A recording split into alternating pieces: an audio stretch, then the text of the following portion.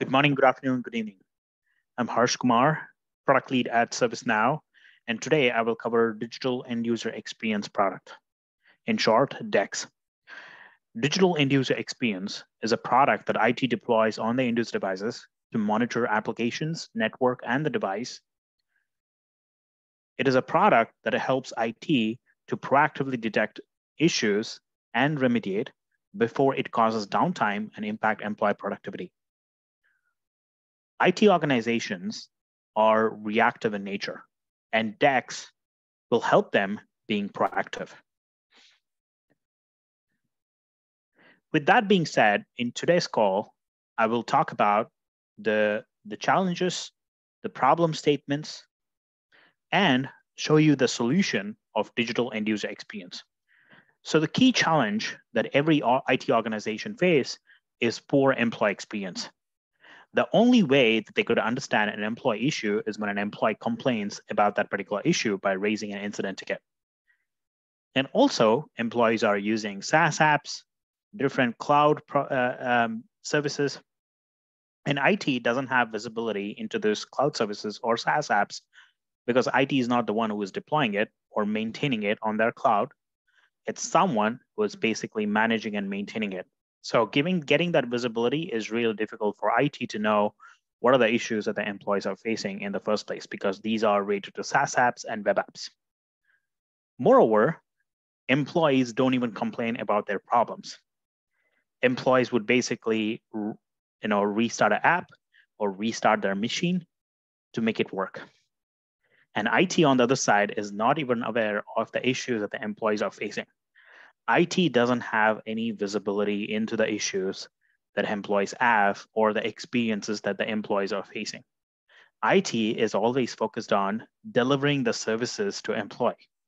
And IT has never been focused on how those services are being used by employees. And DEX will change that. Now, the key problem statement that digital end user experience product is solving is providing that visibility, giving that visibility to IT on all the issues that the employees are facing. Number two is IT has been more reactive, is they wait for an employee to complain, employee to report an issue, and then take actions based on that. We want the IT to be proactive. We want to change the status quo of how the IT operates currently. The third is lack of empathy. IT has been ignoring how the employees interact with it. And let's say for me, for an example, I work at ServiceNow, and for me to raise an incident is basically I need to go to Okta, I need to do two-step verification, then I basically go to employee portal, then I search for the catalog, and then I fill the form and submit. I made a total of 7 to 8 clicks just to raise one simple request. Now, how can I make it very simple for employees? With just 2 clicks, they could raise a request. Now, bringing that empathy of how employees interact with IT and how we can elevate the end user experience from the IT perspective is really critical. And DEX will change that. Now, there are 2 products under Digital End User Experience product suite. One is the Desktop Assistant. The second product is Application and Device Health product. Now, the Desktop Assistant product is mainly catered for employees, mainly for helping employees to troubleshoot, mainly helping employees to get notified, and helping employees to do self-service, right? Now, Application and Device Health is mainly catered towards IT personas, mainly the workplace enablement, support desk, service desk, help desk, operations. All these personas basically use the data that we collect from the end user devices. It can be application health information or device health information. When I say health, it is more of monitoring metrics that we collect and all those data that will be used for analysis and getting insights into what are the issues that the employees are facing and basically taking actions out of it. So there are 2 products, as I mentioned.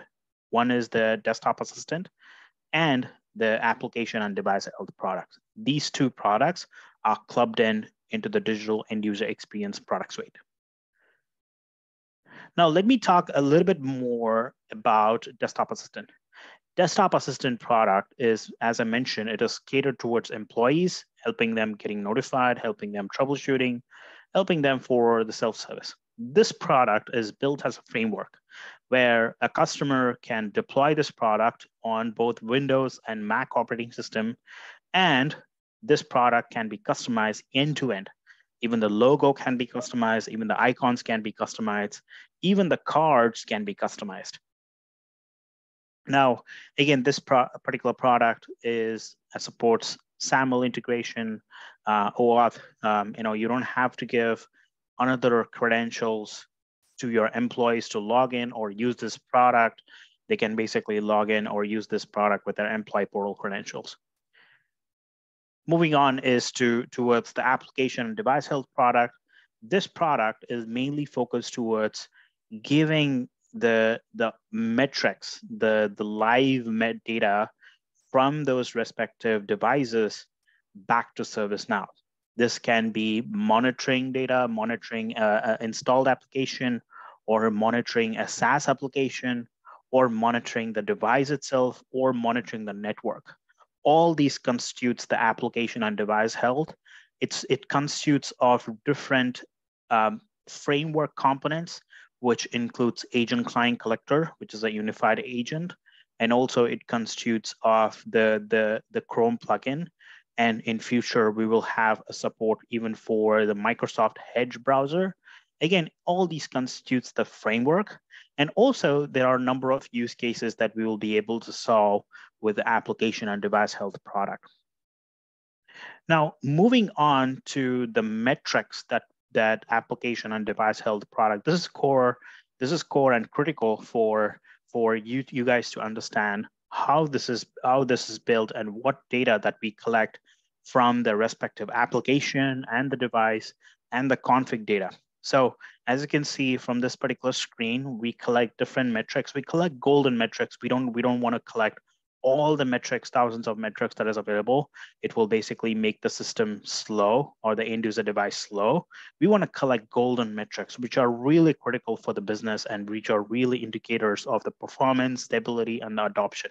So from the SaaS application metrics that we collect response time, page load time, DNS lookup time, page views, session time, all those SaaS application metrics, which are collected every 5 minutes. Now, the installed application metrics are also collected every 5 minutes. So let's say you define it as a Zoom app or Microsoft Teams. We will collect CPU usage, memory usage, the crash rate, restarts rate, installed, last access time, total usage, and so on and so forth.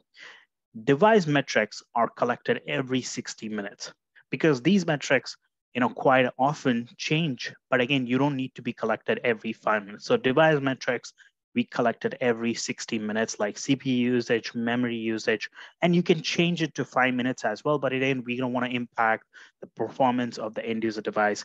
We collected every 60 minutes, and you can collect it on demand as well when you go to that particular device page.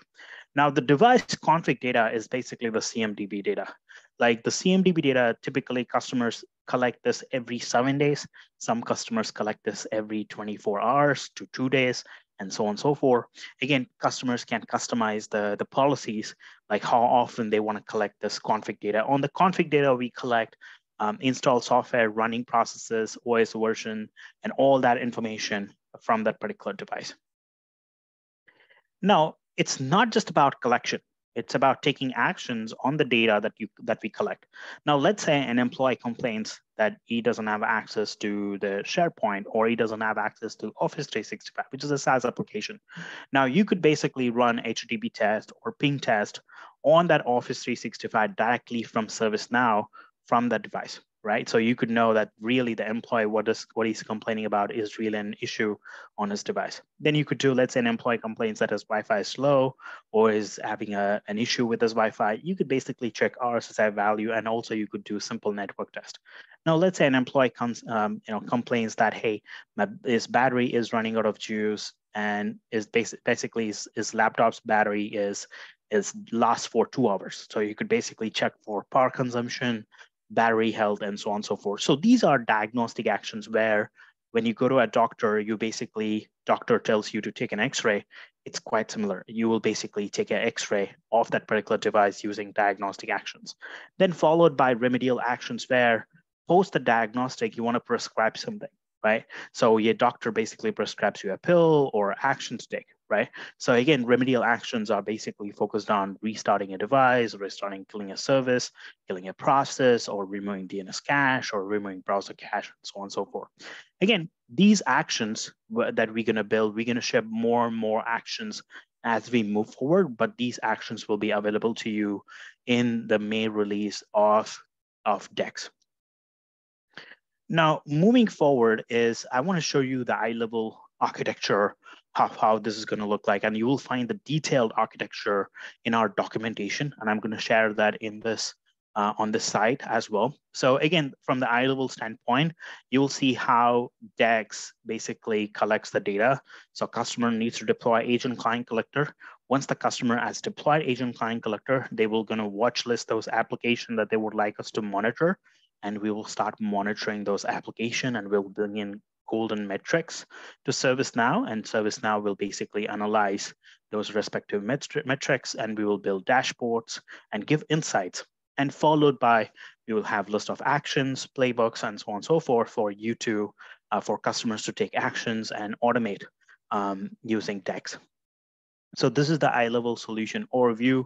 With that, I want to basically start with the demo. Again, demo will be covered in a different video, but again, this is the introduction video that I wanted to cover. And again, any questions, feel free to reach out to me. Thank you.